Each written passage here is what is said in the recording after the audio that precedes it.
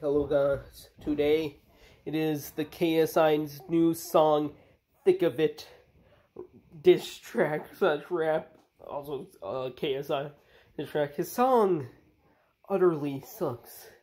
It's like if diarrhea was mixed with radiation from Chernobyl, mixed with cum from a dead dog. As we goon and edge. And he thinks he's a Sigma, but he can't even edge. Anyhow, let's start.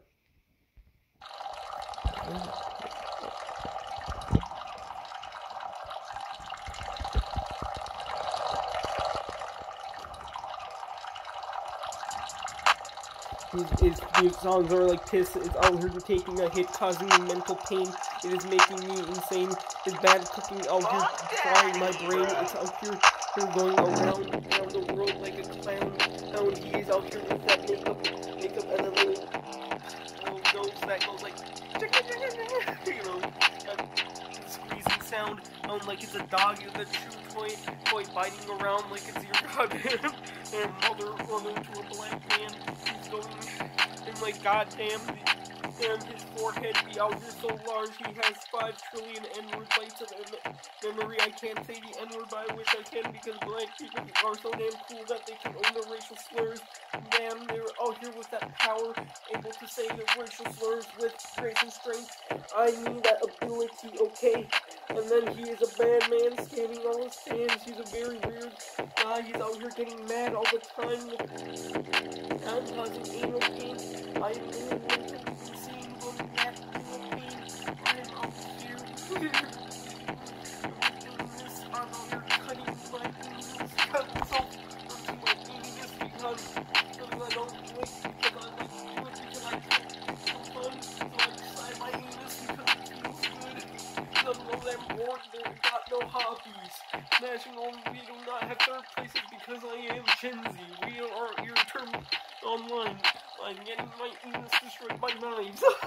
It's the freestyle holding schlongs. Oh no, that's fun. But there was a racist friend in my school. He was a racist man, sexually and racially ambiguous, and he had a black boyfriend saying the N-word, so I think his black boyfriend was okay with it. I do not know why he was cool with it. But hey, he was a school, and stuff like that happens in schools. Yeah, true story, by the way. There was like this guy who kind of looked like. Okay, let me show you. Okay, let me show you. Okay. He looked like a guy named Elagabalus. Alright. Not extremely. Yeah, I looked like this guy. Elagabalus. And then he basically, like this Roman emperor who was basically known for being technically the first woman emperor, transgender guy. He smashed everything, tortured children, sacrificed them. Was very, very bad emperor, and he was so hated that when they killed him, they butchered up his body and threw it in the river. You know, normal Roman stuff. And then basically, that's basically my friend who was a zesty racist man, and I guess KSI diss track as well.